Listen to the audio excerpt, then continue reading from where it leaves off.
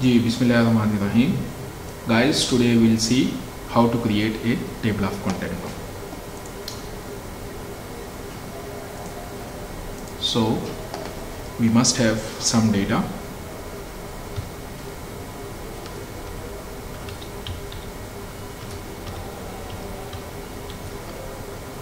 So we have some data in our document. So we must have headings as well. So we add headings. Main heading,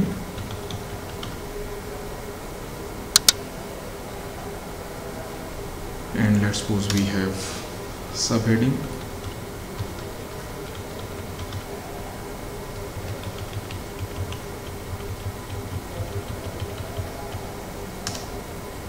we have sub of subheading,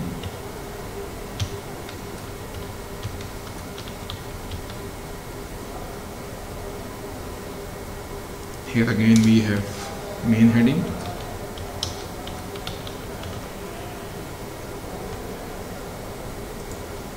for example we have subheading, we have to define headings. Here we have again main heading,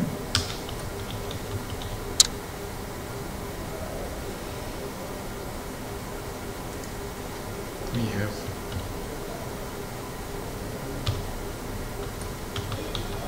subheading,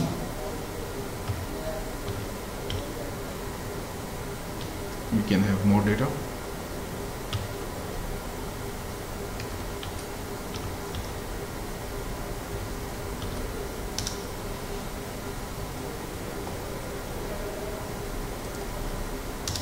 Here we have sub of subheading, heading number 3. Basically main heading, we define it, okay, let's define in the system. This is the main heading. We have to be very much careful. So before defining headings, so I must add insert blank page. So on this blank page I'm going to have table of content. So here we have, this is main heading, but it is not defined in the system yet. So you must have to define that this is the main heading. Main heading, we define it as heading 1. Let's suppose this is main heading, heading 1. No, this is defined as a heading 1. This is heading 2, subheading, and this is heading 3. This is again main heading. This is subheading, heading 2, main heading, heading 1, subheading, heading 2, sub of subheading, heading 3.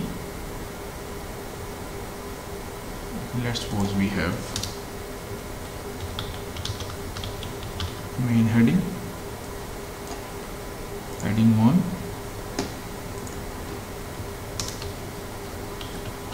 subheading, define it, heading 2, and this is sub of sub heading, mean heading level 3. So now you have defined all the headings. So all the headings, all the data, you have done it. Now you need to create a table of contents. So here we have to create table of contents. So we'll go to the tab, reference tab, and in this ribbon we'll go first function, that is table of content. So we have different options: automatic table 1, automatic table 2, manual table. So we can choose any of the format. So let's suppose we choose this one. So we will just click this one and table of content will be created automatically. You can see how format of this table is balanced, equal, headings are defined, page numbers are defined. So this is really very simple. Just click on one function, table of content, click it, and you will have table of content, computerized table of content, rather than creating this table of content manually. So you can create in using Microsoft Word function. Reference is the tab, and in this tab, references tab, you will find the function table of content. Okay? So you can update table of content very easily. If you need to have more data, you can have more data. If you want to have you want to delete some data, you can delete some data. So let's suppose, for example, we just copy, paste. Now we have added more data, so we have to update table of content. So simply click on the table of content, and you will find a function update table, and you can find here as well in references tab, and you will find table of contents update table. So if you just click it, so it will ask you just want to update page numbers or you want to update entire table. So you must update entire table. Page number only if you have added more pages. If you have added more headings, so definitely you have to add both headings as well as page number. So entire table, always do update entire table. Okay, you will see that table of content has been updated. Okay, if you want to delete some data, for example this page number 2 and third heading, you want to delete it, just delete this one, and you can delete some more data.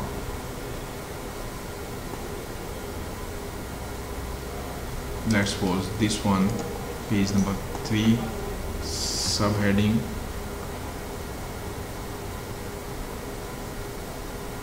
and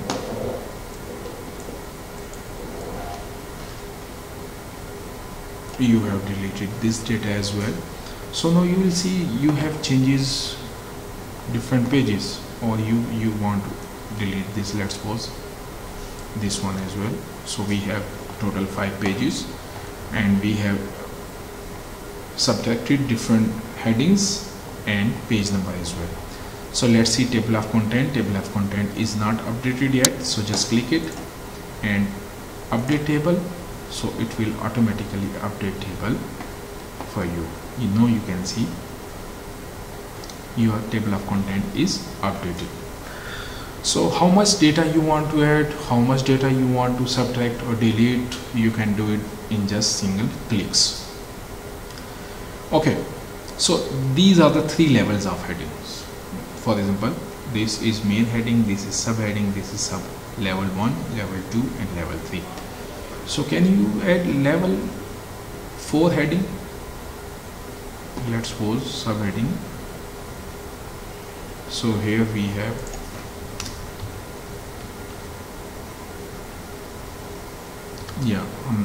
we define it simple, heading level 3. So just define it, heading level 3. And if we have heading level 4, so what we need to do is that we have to just define it. We will just define it, heading level 4. Here it is heading level 4, and we have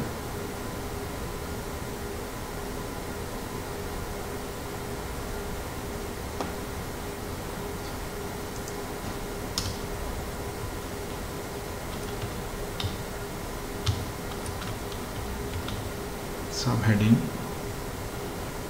define it, subheading mean heading 2.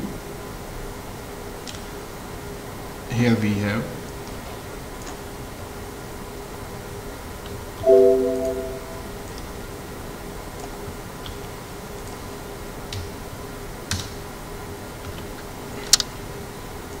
so this is third level. You can have even fourth one. So this, for example, this one is heading level 4. So just define it, not 3, just 4. So now you will see, go up and update the table of content, entire table. Okay, so do you see heading level 3? Okay, 3. There is no heading level 4. Why is that so?